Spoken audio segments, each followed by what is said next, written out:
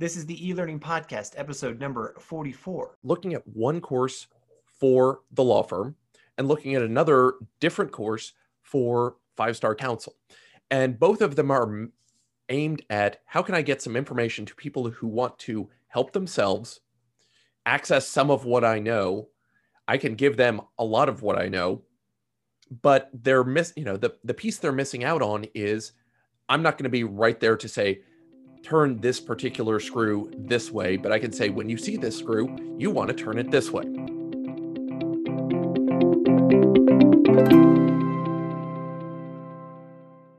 Welcome to the E-Learning Podcast from LMSPulse.com. My name's Stephen Laddick, and I'm the director at LMS Pulse. My guest for today is John Strohmeyer. John is the founder of Strohmeyer Law, which is a tax, estate planning, and probate service provider.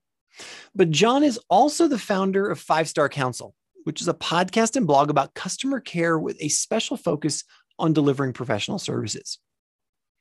Now, you might be asking, if you've been listening for a while, why is there a lawyer on the E-Learning Podcast? Well, John is convinced that given the shifts happening in the legal profession, he needs to evolve in the way he serves people.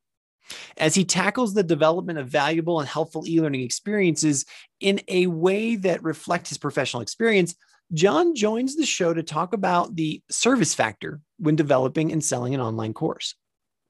In this super legit conversation, John and I talk about his formative time as a night shift manager at the Four Seasons and how it influenced his approach to service in the legal profession.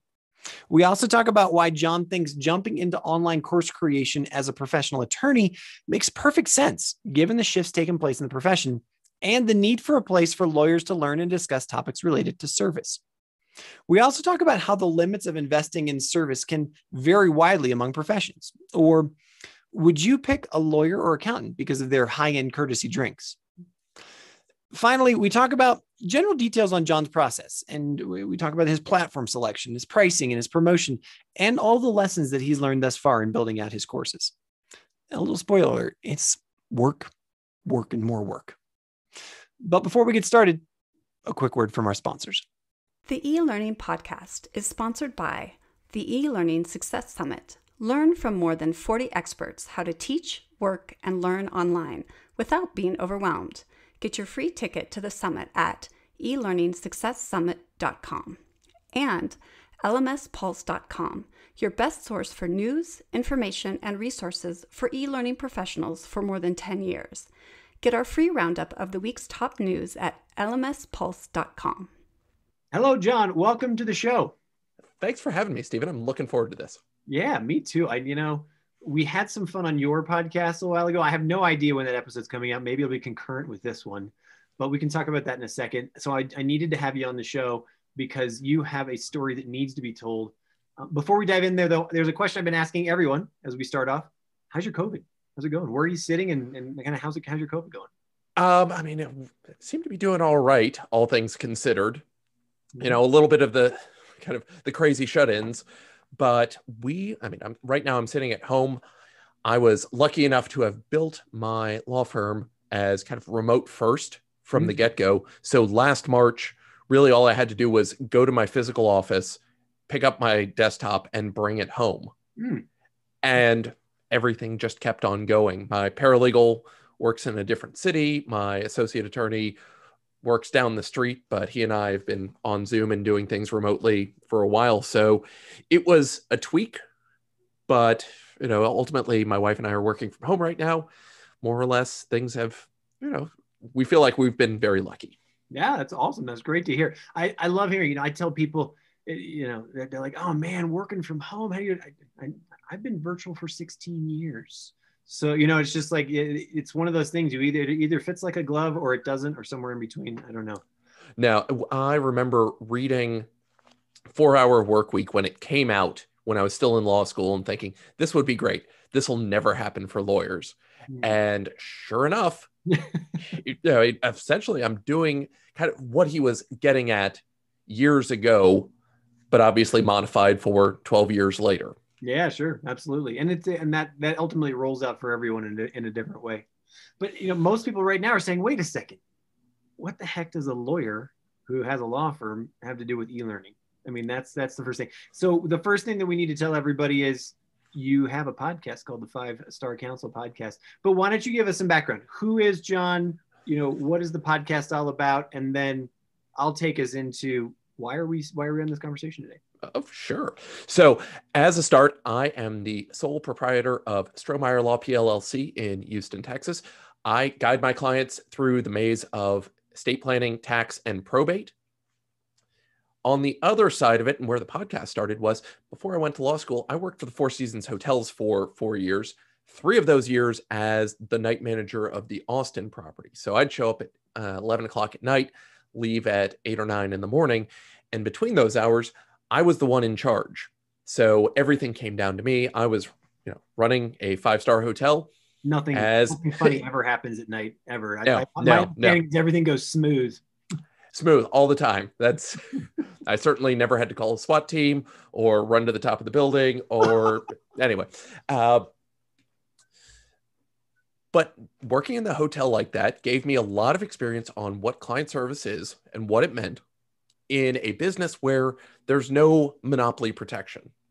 Anybody could conceivably go out and be the Four Seasons or the Ritz or Best Western. There's no real block to opening up a hotel or Airbnb.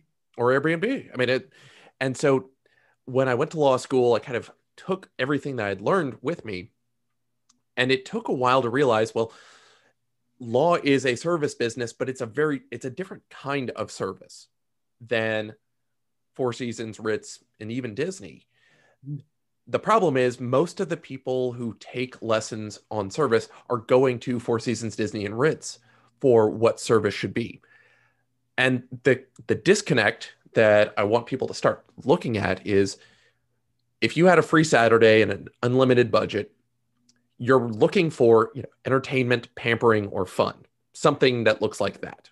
And that's where Disney, Four Seasons, and Ritz come in. You're going to go have a good time with your time off.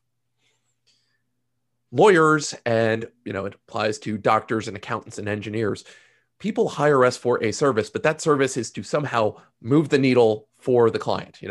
As an attorney, get your estate plan, clean up a mess after somebody's passed, get you out of jail, adopt a child, get you a divorce, get something done. Mm-hmm. This is not entertainment, pampering, or fun. This is, I have a project, I need it done. I'm outsourcing to you this result. And so what works for Disney doesn't work for lawyers because they can afford, like as high-end parts of the market, they can afford to spend more on the niceties, the wow moments, things like that, where it's, we're going to have the better drink menu. We're going to spend more on presentation. Where a lawyer, when they're doing that, you're not necessarily going to see the same return. Like Disney can afford to, have gold sprinkles on the chocolate on top of the presentation, or, when whatever comes out of the kitchen, they're going to get a multiple return on that. If they spend $1 on that extra chocolate design, they can probably charge 3 or 5 or 7 or 15 for it. A lawyer with a drink menu, on the other hand, really can't charge for it. Nobody's going to say, John had the best drink menu. Let's go there and grab drinks from John. That it just doesn't flow. And that's where a lot of professionals, and it's not just professionals in terms of you have a degree, but, even my barber would be the same thing. Like they've got a limited drink menu, but it's mostly provided by the coffee shop that's attached to them. So when I was getting my haircut earlier this week, I go next door and I pay for it. What I don't want is my barber raising my rates 10, 15, 20% to cover the cost of his special drink menu when I can just go to next door and pick out exactly what I want. I don't want him to be the procurement agent for me when I go get my haircut. It doesn't mean don't do those nice things, but it's harder to build in that cost, and it's much easier to get distracted with, we need a better drink menu. Or for our clients who show up in the morning, we need an omelet menu because that's how we'll stand out. So you are running this podcast. This is, understanding why. I mean, and then that's really sort of putting the message out there that this is a service business that you're in, and there are ways to excel at it. Something else that you've been investing in is a course. you are building e-learning. And one of the reasons why I wanted you to have you on the show, and I think it's so fantastic, is most of our audience thinks about e-learning. Like when I say, hey, e-learning, everybody thinks like me. Hey, I'm a parent, I've got kids, they're in school, there's e-learning. Or I'm a student, I'm going to college, there's e-learning. Or maybe I'm even in a big corporation and, you know, I've got to do some like skill development, there's e-learning. But e-learning happens everywhere. There's sales training, there is client intake, there is customer service. You know, this is all teaching people how to do something.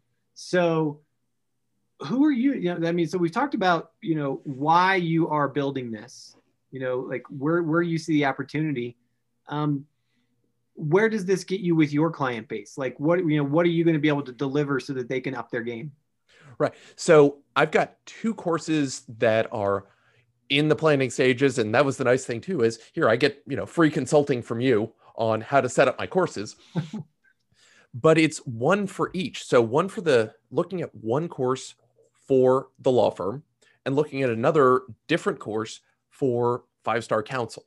And both of them are aimed at how can I get some information to people who want to help themselves access some of what I know. I can give them a lot of what I know, but they're the piece they're missing out on is I'm not going to be right there to say, turn this particular screw this way, but I can say, when you see this screw, you want to turn it this way. If I can give them a lot of the tools of what I see and how to take care of things, a lot of people, you know, it started with, let's think about this as the estate planning course. We do a lot of estate planning work in the firm. So if I can give the tools to the people who can probably do it themselves, you know, I charge for it. But if you'd rather take a stab at it yourself, let me tell you, here's all the things you need to do. If you just go to LegalZoom, you can get documents. I don't want to review them. I'm not going to give them my form documents, but I can point them to places where the state of Texas specifically will say, here are documents you can take and use.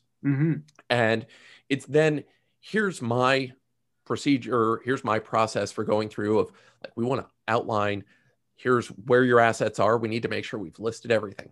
We want to figure out what your threats are. You know, it's not just you dying and there being assets everywhere. We need to find out where those things are now and have a good list of them, because when you die, somebody's going to have to pick up these pieces. And it's much better, you know, think of it as a puzzle. If all the pieces are in the box and there's a picture on top, it's a lot easier to complete the puzzle than if there's no picture. And the pieces are one of the best analogies and one of the best arguments for wills, estate planning, whatever, that I've ever heard. Yeah, like get the actual pieces all in the puzzle box, because you're going to have to put the puzzle together no matter what.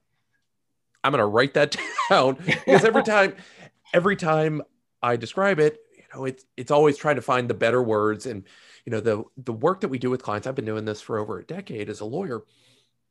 I've learned how to describe things, but there's always some new wrinkle to it. We've added one new page to what we call our homework that we send to clients, just to say, all right, when you're making medical decisions, here's the continuum, because I found myself saying the same things over and over.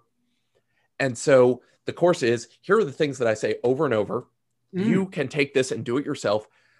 But for the clients who are coming in and paying for us to do the work for them directly, it's going to be just kind of a backup to them. Like, we'll give you free access to the course, because if you get bored, you can't sleep, or you just have a question in the middle of the night, you can go back into the course and here's where I'm explaining it and doing it in a more regular and systematized way than if you were to go check our YouTube channel.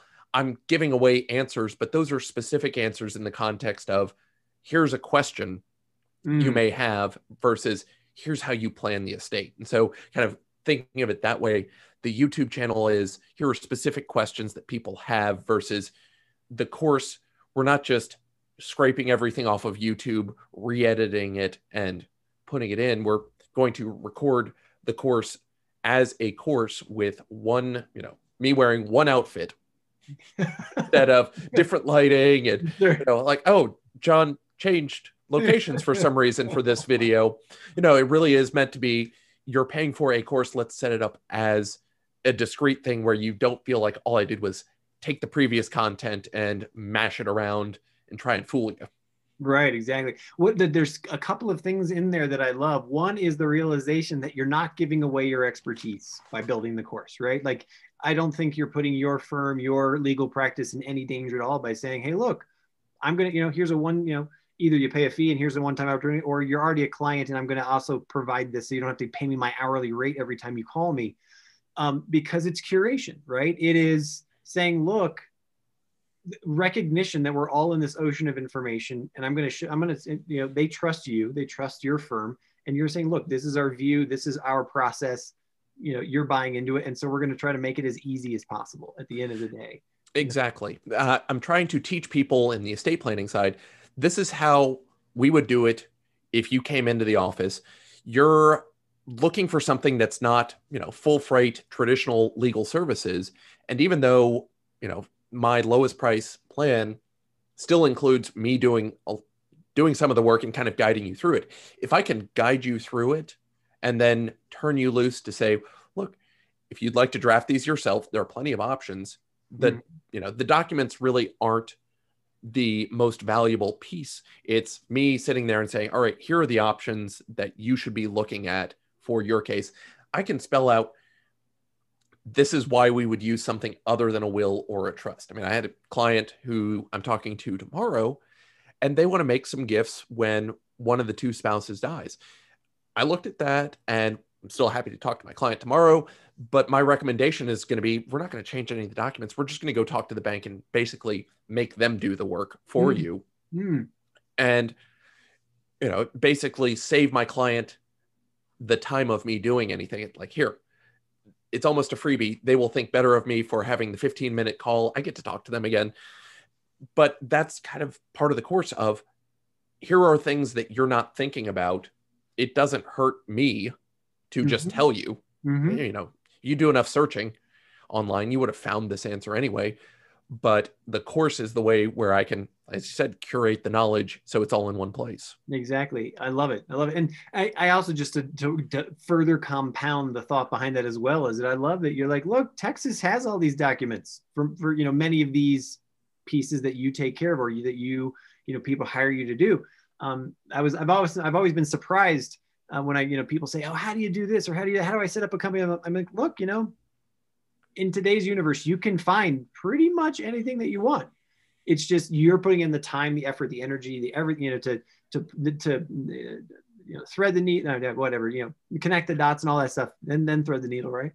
And so, so putting together this course, it really actually adds value, credibility, and, it reduces a lot of the friction to get you to those places where it's like, look, here's where I'm really going to add value. You've got a special twist that we need to do in this estate plan. Here's where we're going to do, or, maybe you have to do multiple people in a family, that's what that kind of thing. Right. And then you're going to find, here's the 4-hour work we kind of circle back, is that some people are like, look, it's great, it's all out there, I still want you to do it because I'm just going to pay you because I don't want to deal with it, Right. And that's ultimately where the people who come to us want it done for them. They want they want the crank turned for them. They have more money than time. It would be easier and better for me to do the work. So we do. And what we're looking at is also, this is not a course for everybody. The high-end tax work that I do for some clients, we're not going to put in the course. I will explain, here's what the estate tax is. Here's what the gift tax is. Here's the 5 minutes you need to have in your head. And here is when you need to not be, here's when you price out of the course. Like, if you've got more than $3 million, you need to think about not using a course, because really you've got enough to where you should be thinking about it, and you've got enough on the line. You probably want to make sure it's done right. But for the families that are, I've got a 401k, we own the house and a car, and there's maybe 20 grand in the bank account. Good news and bad news, you may not need the full freight of an estate plan. Right. Or having it delivered by an attorney. That's okay. There's plenty of more complicated work that I'm better suited for than, frankly, the folks who can get by with a, less attorney involved plan. Fantastic.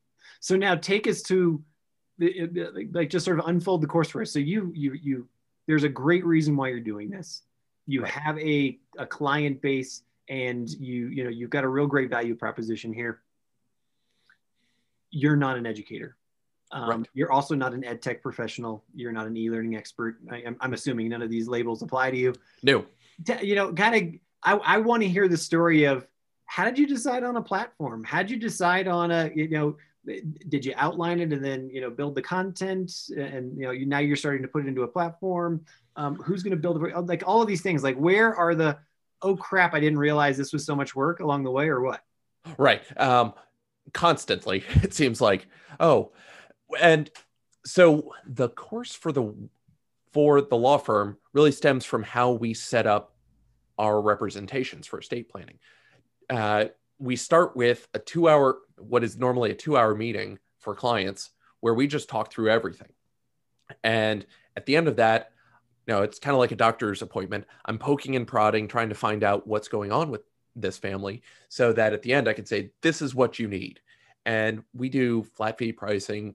And the point is, I've got a few different levels of service where I can say, this is all you need, or you need this, or you need that. It's not, I think you need a will and a trust or whatever. We've talked through this. We've come up with the pain points that your family is going to face. So really, it's following the script on that. It's like, all right, well, I know that at the beginning of this, we're going to talk about what your goals are, what you think you're worried about, and how we can deal with that. So that means if I'm going to be on the other side of this, I've got to list out pretty much all of the risks that I can see, and then probably have some way of saying, look, if you think your risk is children coming in and being ungrateful, this is where you go to video 7, or however we'll set it up. We're going to end up, I think, using Kartra as the back end for the course. Hey, we use Kartra for the e-learning success summit. We can talk about that too. Well, look at that. I did a lot of research, asked people who had set up courses. I think I may have even asked you in the forum that we're a part of, or maybe you had responded. But I just got enough recommendations on that, and we've been using that for the marketing for the law firm. And that's the nice thing. I have my podcast on client service issues, and I'm doing the law firm stuff, but we're basically having each one feed the other. We learned something on how we deliver the podcast that helps for the law firm marketing stuff. The course, we're going to get one done first, and then do the course for client service, where walking people through, this is how you can evaluate things. This is what you need to think about. And so this is how you can improve client service in your own law firm, with the idea of, if we've got this, then it's easier to get people who are more interested, need more help. We can bring them back in for private consulting on that. So what's the biggest surprise, as you've been building this out, other than obviously it's a ton of work? Is it, wow, there's just so, there's so many rabbit holes to go down. I actually need 3 courses or 5 courses. What's the biggest aha moment? The first and the biggest has been, oh my gosh, this is so much work. And, sure. Even thinking about it as if it's only a 2-hour course. And I think that is a very lowball estimate for the client service one. For the estate planning one, I said it's a 2-hour meeting, but I've got to address things that normally there are things like, oh, we don't need to talk about this. But that still means I need to talk about that in the context of the course. And so that has been just kind of organizing and making sure we've got all the questions. I know this is, the lawyer brain says it's got to be perfect right out the gate. Oh yeah. You've already stole my next question. It's like, how much of a perfectionist are you? Yeah. And my wife, because she works around just outside of the frame of the video, is tired of hearing me say, don't make the perfect the enemy of the good. And that's something I've got to fight with too. The first dozen or whatever people who sign up for the course will probably end up having a Calendly link or something like that, were there any questions you didn't have or didn't get answered, or anything you thought we missed? Go ask them. What do you think we missed? What didn't you understand? Because we can come back and address that. So that was the easy one. The one that's coming back, or kind of the unintentional stumbling block, was not getting wrapped up again in the perfection. But, you know, before we got started, I cleaned up my office a little bit. I probably don't need to worry too much about the video setting. You know, just I can have some simple slides with simple text that say, do this, this, and this. And it can be me in the corner. And that's probably going to be enough. And you're nodding in that. Great. That's more than enough. You know, I'll line out all the topics for the course and then just have the few bullet point slides and I'll just talk through it. And, you know, don't overcomplicate it. And that's I'm glad you put that on the table, because I think so many people get paralyzed by that, where they're like, oh no, I'm going to have to perform. I'm going to be on a stage. And then, you know, I'm going to have to go really deep and really, you know, get super, you know, into the weeds about each of the points I want to make. Whereas in this particular case, you know, this is I don't want to say high level because that's not the right term, but this is a replacement for that 2-hour meeting or whatever. And so let's cover the key points to give people a surety, you know, to, you know, cement your credibility, but also to answer some frequently asked questions and whatnot. So like you just said, don't overcomplicate it. Right. And that is going to be sufficient. And here's the thing, it gets you to version 1.0 a lot faster. Right. And then, okay, version, you know, 1.5 will come out in 6 months, and version 2.0 maybe it's an annual release. Really, hey, we've updated this with all of the things that we learned, you know, Shazam. Right. And just having it out there, we'll probably end up giving it away to a few folks just for free of, please, just try this. We want a few people to go through this. Does it work? And as much as, you know, my family loves me, they probably aren't going to be willing to sit through it. But if we get a few people, you know, like clients where we say, well, look, we may be out of your price range. We've got this offering where you might be able to do it yourself. Are you interested? We'll probably get a few folks who are interested in that. That's fantastic. So when you made the decision to build the course, what was your first move? Was it to sort of start Googling, you know, like how to build a course, or did you go out, you know, as you said, we're a part of the same sort of a larger network of individuals who are in sort of the digital universe, the digital marketing universe. Like, where did you go for those resources? Where are you looking for support for yourself? I mean, one of my superpowers is I love to research. So just going down the rabbit holes of how do you do this? How do you set it up? I got some book on how to set up the course, and I don't remember the name of it right now, or just globally how to set up the course. It's like, this isn't bad, but I feel like I've already seen a lot of this already. So good news and bad news. I saw things that I needed. The bad news is what next, you know, because I've taken courses. I'm in some right now, plus, you know, digital learning for continuing legal education. How can I do things? A lot of it is, all right, well, these have been my pain points. You know, just one course I've been in, there are, I think, 48 different videos. The problem is you don't, you know, when you get the list of them, none of them indicate how long each one is. Like, you have to go into each individual unit. And that's just kind of a pain to not even know at the outset, this is how many hours I need to set aside. Now, thankfully, at least you can speed it up so it's like 1.25 or 1.5 speed to blow through a lot of the lessons more quickly. But even still, like, just knowing what you're on the hook for in terms of a time commitment.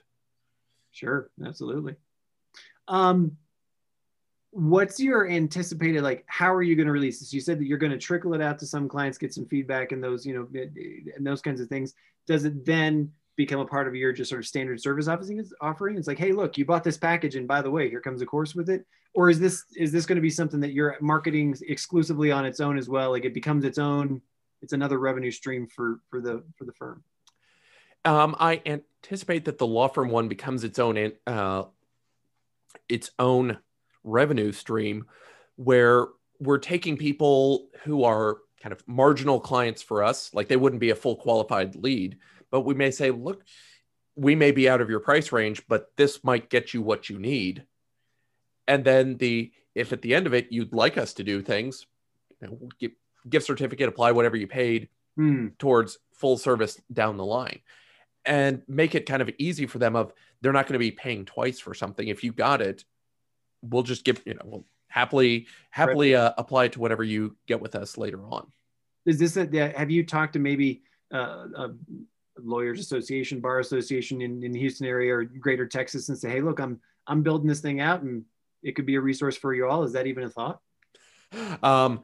Lawyers, you may not have noticed, lawyers are slow to move.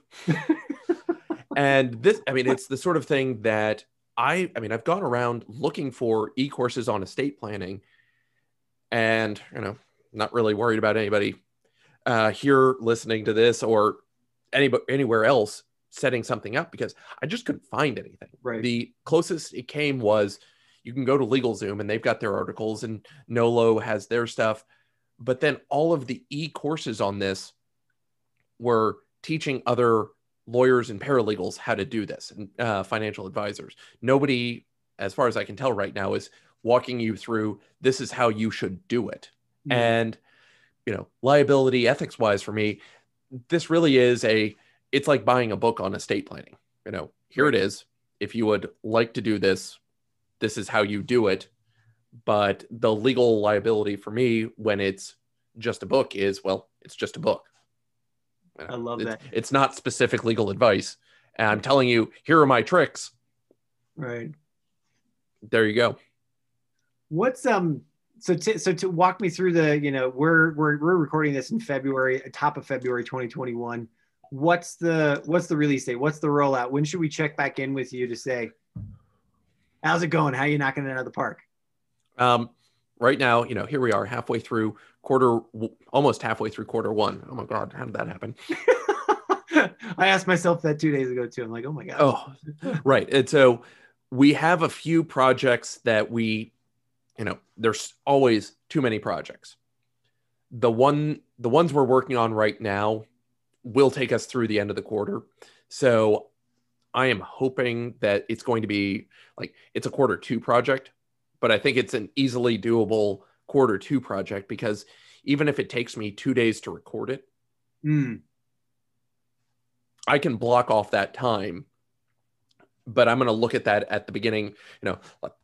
I've got a mid-quarter break for myself in 2 weeks where I'll be able to kind of reassess, look at where we are, where are we going, and hopefully start to put down and say, all right, the quarter one projects, those are either on track, we're going to be done early or not. And then just look for the time to have them ready.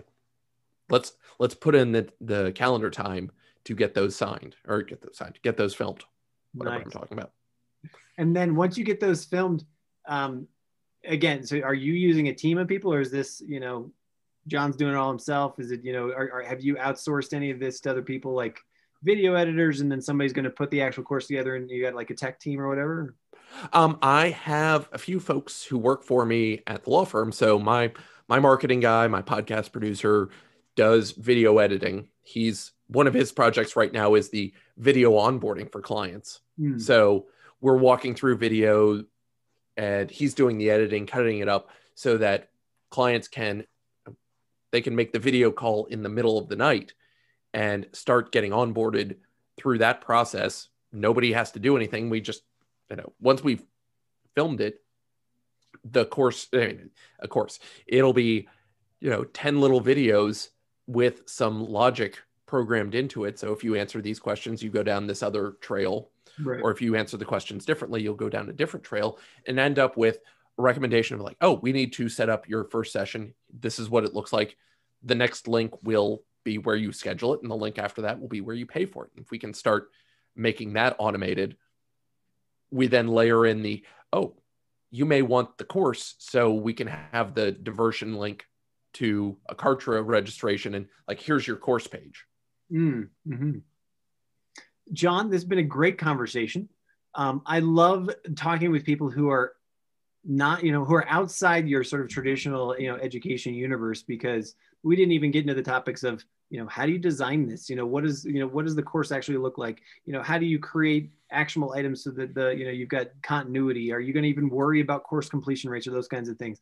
But it's just another side of the e-learning universe that we don't get to talk about very often. And I appreciate you kind of opening the kimono literally and sort of just laying it on the table there. Yeah, the beginner's enthusiasm of, what could go wrong? Well, awesome. I'm going to check back in with you, later in the year. But I wish you all the luck. Please do. And thanks for being on the podcast today. Of course. Thanks, Steve. Thanks again for tuning into today's episode of the E-Learning Podcast. If you like what you've learned today in this episode, I encourage you to either follow us or subscribe to us on Facebook or Twitter or YouTube. And please do share this episode with one or two of your colleagues or friends. Also, I just want to remind you that you can level up your online learning game with all of the information that's available at the E-Learning Success Summit.